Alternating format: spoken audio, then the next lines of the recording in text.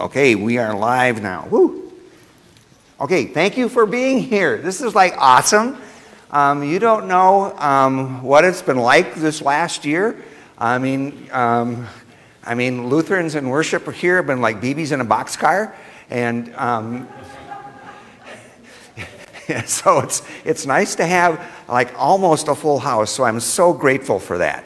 I'm also really excited and thankful that the Sunday school, because I mean, all these things, I mean, we've just been waiting for and waiting for. So the Sunday school is with us today to share some songs and a skit that tells a story. So I'm excited about that. And then we have the chicken dinner, in case you didn't notice.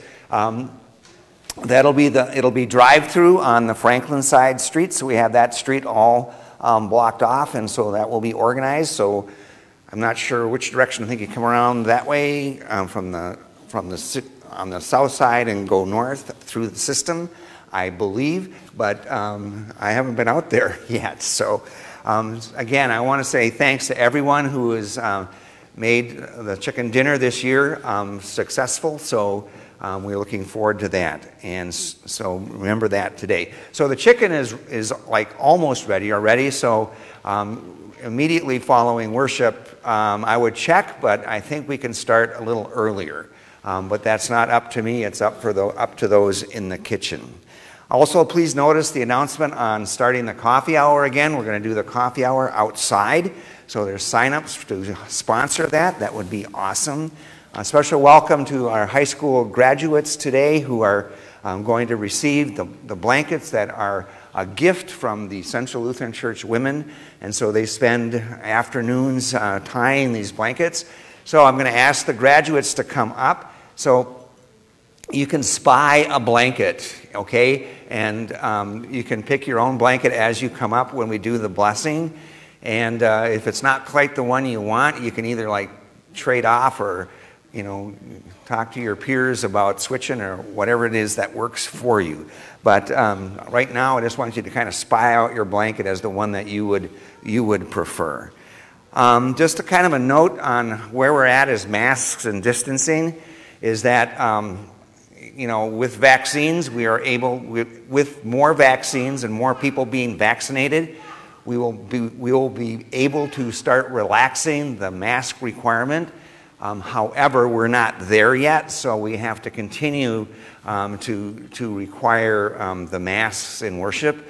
And as we go forward, we'll also be changing our communion practice back to more normal, coming forward and receiving the Lord, the bread and wine at the altar rail, rather than having the pop tops in the pews. So So today you should have, there's the cups that have the prepackaged communion cups. One is grape juice, and then the chalice ones are wine. So I found out that the chalice ones with wine are much easier to open than the grape juice ones. Just a note from the office. And so that is my announcements. The last thing I have is because this last Thursday was the day of Ascension, and when Jesus ascended into heaven, so he was with the disciples on earth following the resurrection, and we've been through now the 7 weeks of Easter. And so when Jesus ascended into heaven, it was now the disciples' job to proclaim the good news of Jesus as it is for us. So symbolically, we remember Jesus ascending as we extinguish the Paschal candle. Amen.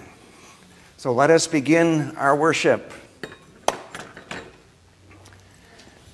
So, blessed be the Lord, for God has shown us favor. God has sent a Savior to deliver us from fear. God has shown us mercy and kept the ancient promise. Blessed be the Lord, for God has shown us favor. Amen. And so we confess our sins before God and one another. Risen Lord, we admit that we are slow to believe and even slower to follow where you lead us. We doubt your promise, divide your people, and fail to proclaim the power of your resurrection. We choose to live small lives when you have given us the biggest gift of all, your eternal life. Forgive us, raise us up to a place where we can serve you faithfully. Christ is arisen, bringing the gifts of life and mercy and pardon for sin. Believe that you are forgiven and go out and live in the joy of our Lord's resurrection in the power of God's Holy Spirit. Amen. So let us sing All Are Welcome.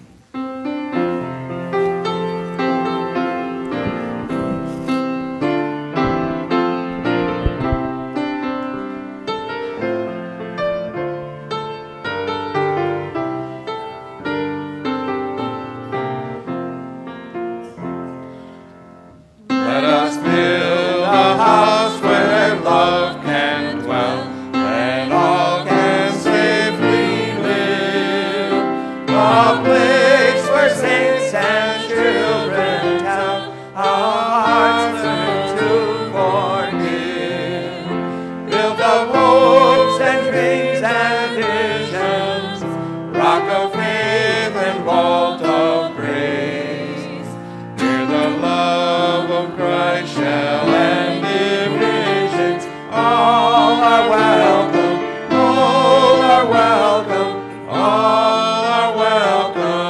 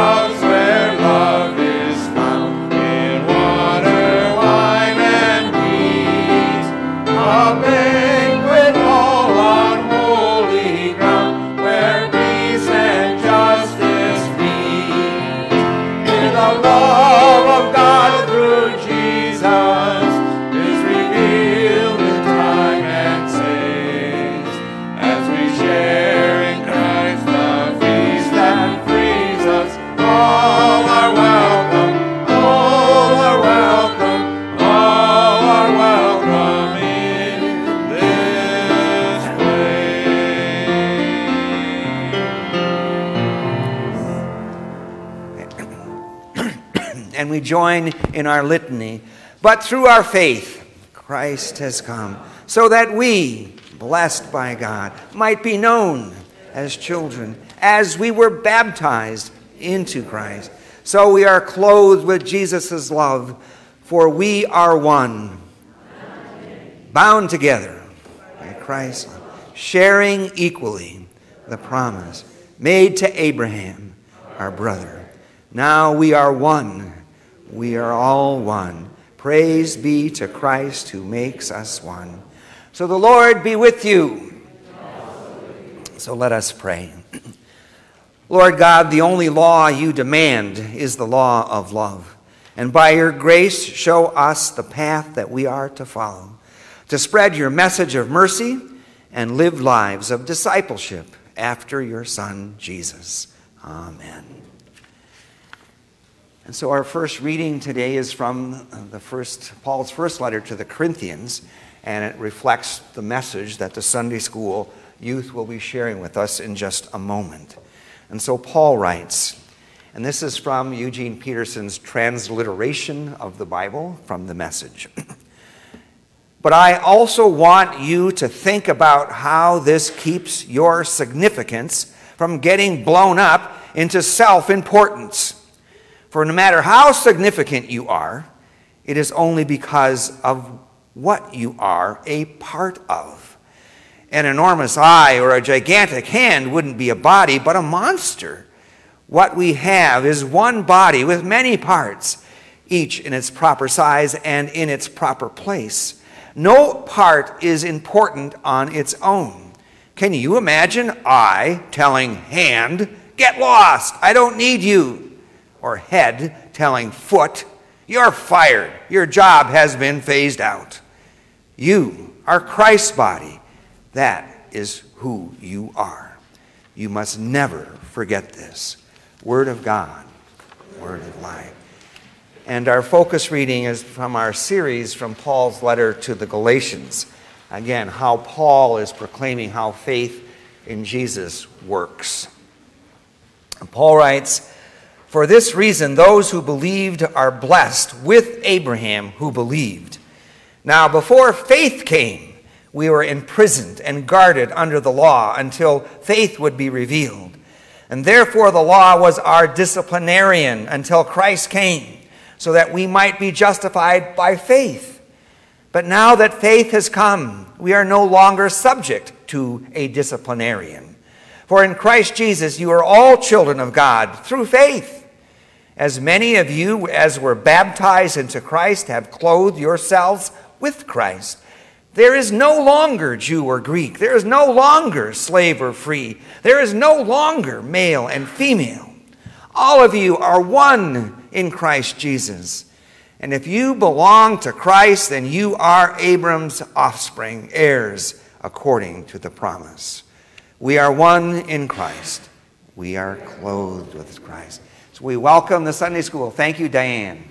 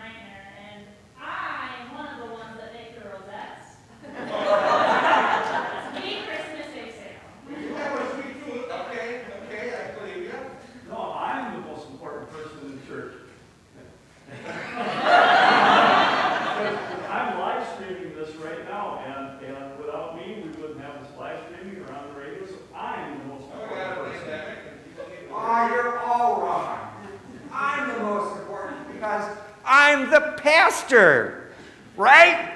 Yeah, I mean, there's nobody more important than me. We need the Word of God. So Yeah, awesome. Okay. I don't know, I'm kind of confused right now.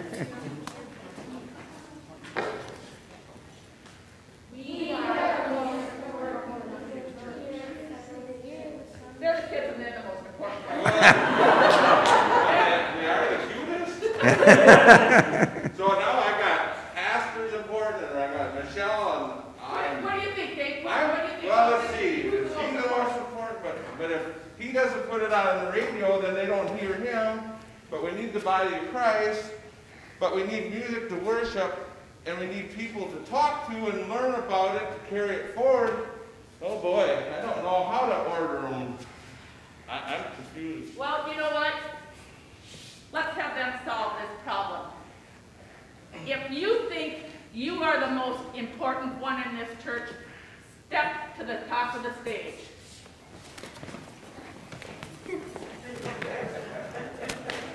That didn't help. So, as you see it, they are all important. But you guys, we're not going to make you get up there. But you guys should all be up there too. So, all right. You guys can sit down. Pastor, do you want to stay here? Play your class or not? No, they can go sit down. Okay, sit down. Okay. What? Yeah.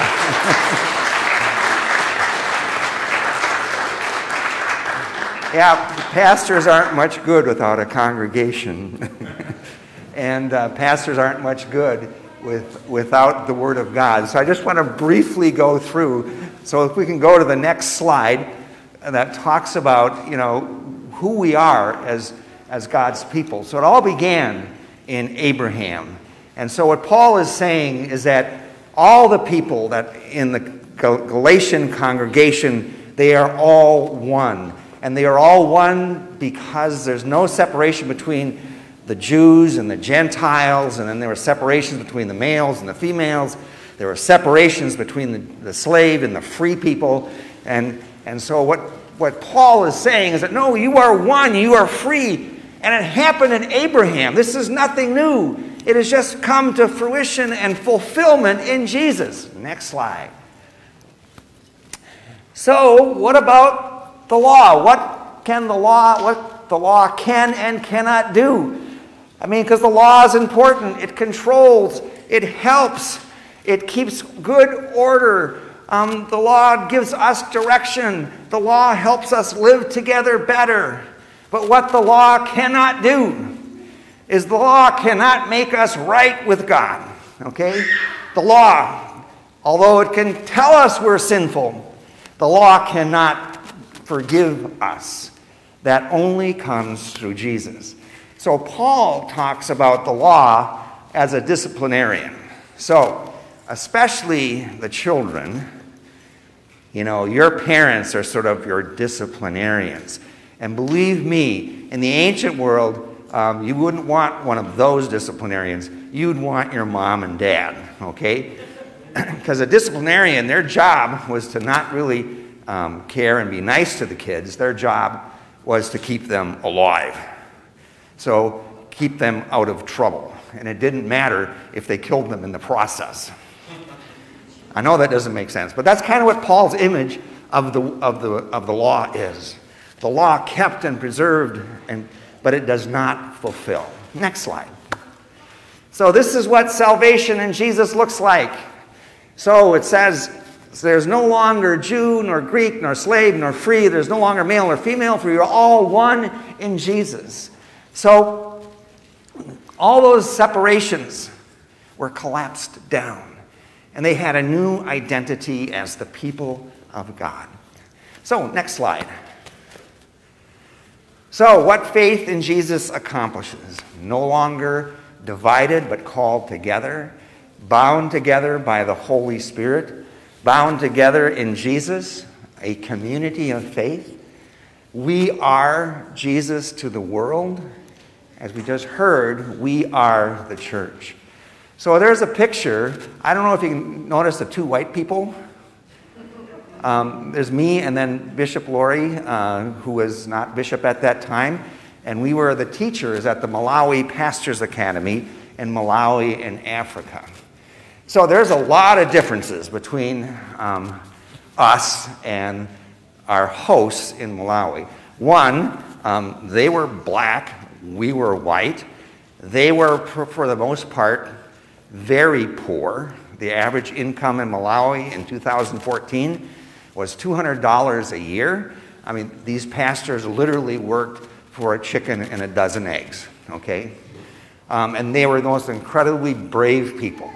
So we were rich, they were poor. But the one thing that transcended all of that was that our faith in Jesus together made us all one. We were all the same. Now, these guys, and in Malawi and Africa, there are no women pastors yet. They look serious, but they are the most fun group to be with, and they are also very, very serious and very proud about their faith in Jesus and what they have been able to accomplish in building God's church amongst the people in Malawi. And so I just always remember that in spite of the differences and the separations that we think separate us, that, all those voices of the law, but in Jesus, we are all one together. We are the church. Amen. Let us sing.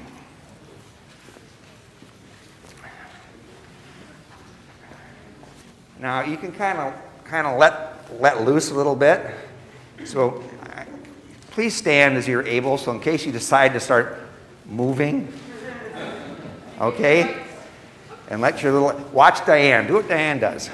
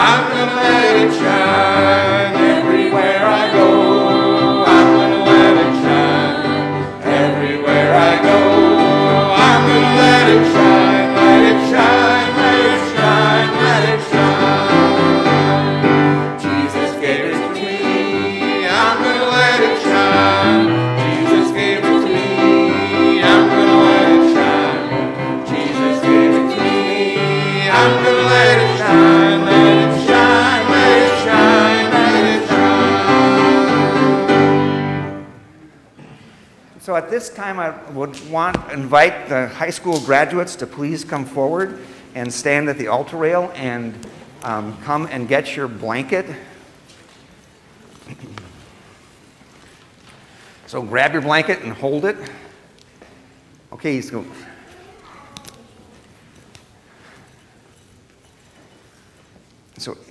Avery and Peyton and Sydney. And so let us then bless these graduates. We are delighted to recognize high school graduates of Central Lutheran Church today. It is our privilege to affirm these members of our congregation who have completed one phase of their lives and move with great expectations to another. So, graduates, as you celebrate your achievements and prepare to begin new endeavors, be mindful of your grounding in faith and of your vocation to serve God in all your life's work and accomplishments. So let us pray. Gracious God, we bless your servants with many achievements. We give thanks especially for the milestones that these graduates have attained. As they begin new phases of their lives, may they also know your love and experience your peace in all the experiences they encounter. Bless also the parents of these students who have raised their children and nourished them in the Christian faith. Give them strength in your continuing presence, and give them many joyful reunions with their sons and daughters who may be leaving home soon to begin new and varied ventures. Through Jesus Christ our Lord. Amen. So then receive these blankets as a symbol and memory of God's blessing upon you. When you feel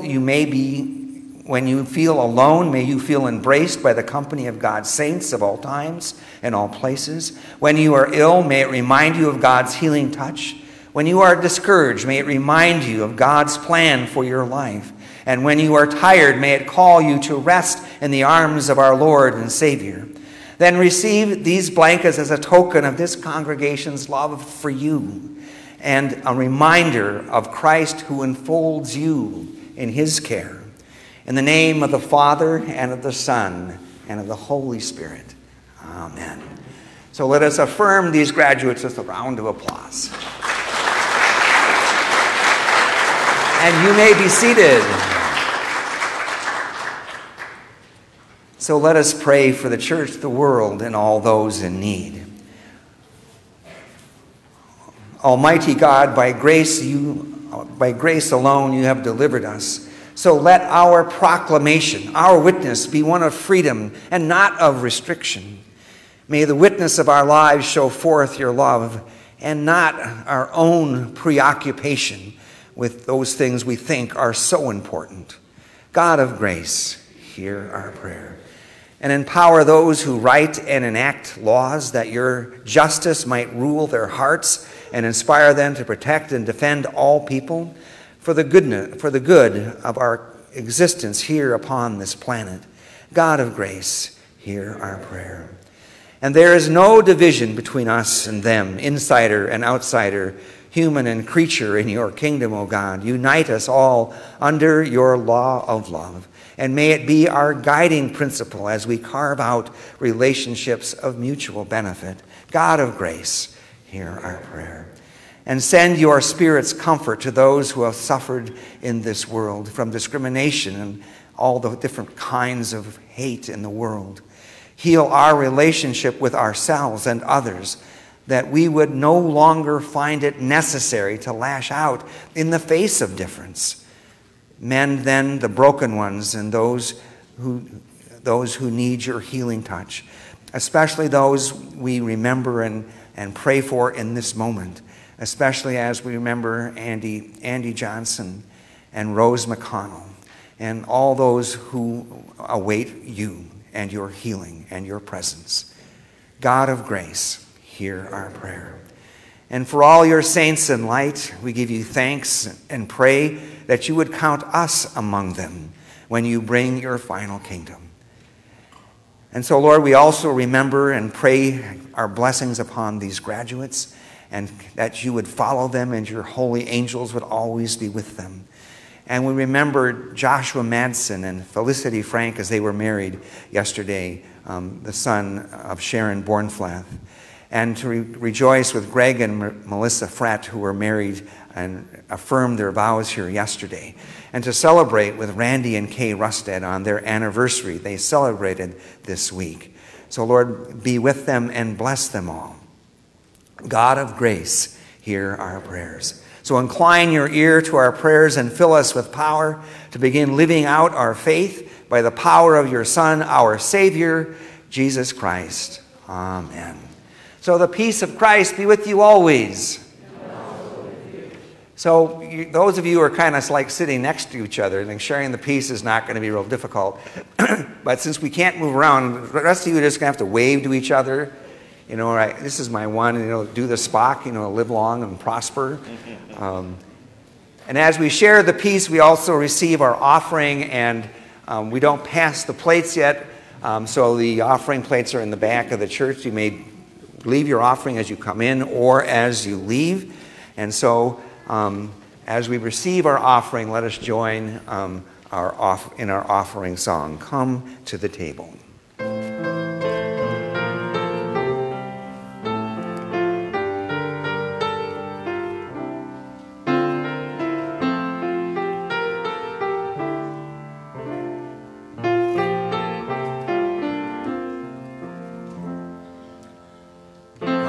The table of mercy, prepared with the wine and the bread.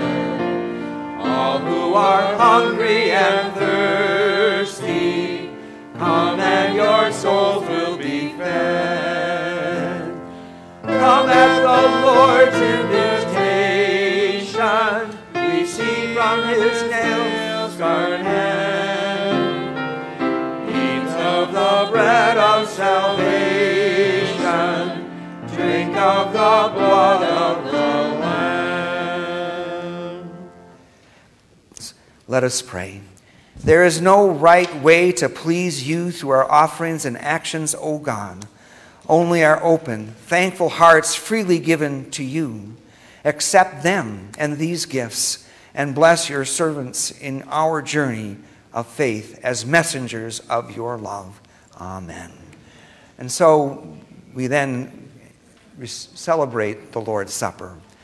So, holy God, our maker and redeemer and healer, in the harmonious world of your creation, the plants and animals, the seas and stars were whole and well in your praise.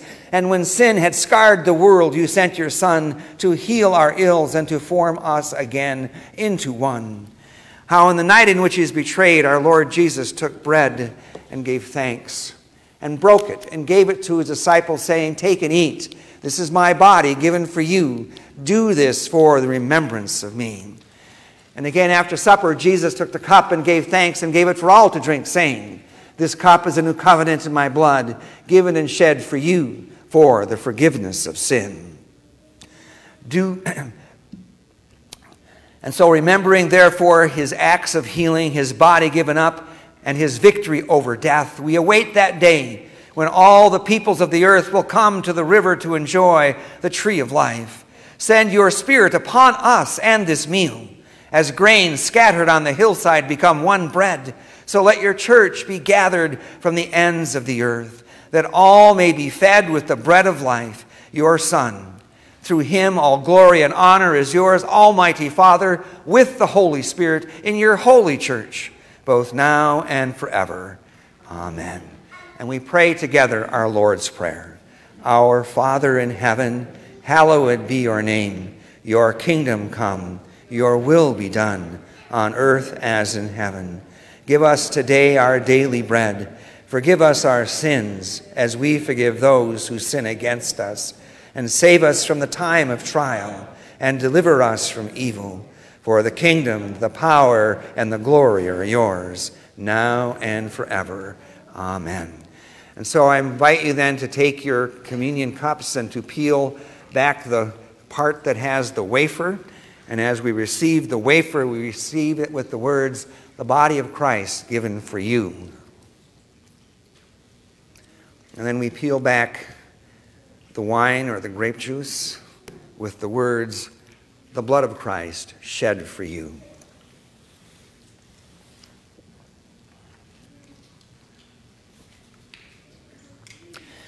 And now may the body and blood of our Lord Jesus Christ keep you and strengthen you in his grace now and forever. Amen. So let us pray. Wellspring of joy, through this meal you have put gladness in our hearts. Satisfy the hunger still around us and send us as joyful witnesses, that your love may bring joy to the hearts of all people. Through Jesus Christ our Lord. Amen.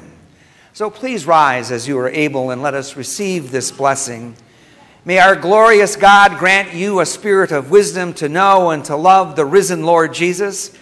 The God of life, Father, Son, and Holy Spirit, bless you now and forever. Amen. Alleluia, Christ is risen. Christ is risen indeed. Alleluia. So go in peace, share the good news. Alleluia. Thanks be to God. Alleluia. So thank you so much for your presence here and worshiping together, and the Sunday school youth and the music and the chicken. So, and available outside of this place. So let's go.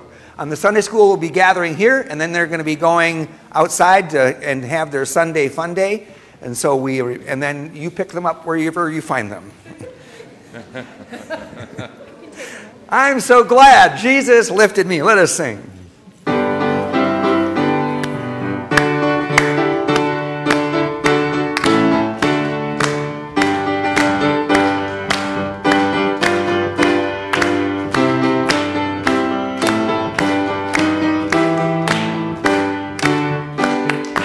I'm so glad Jesus lifted me.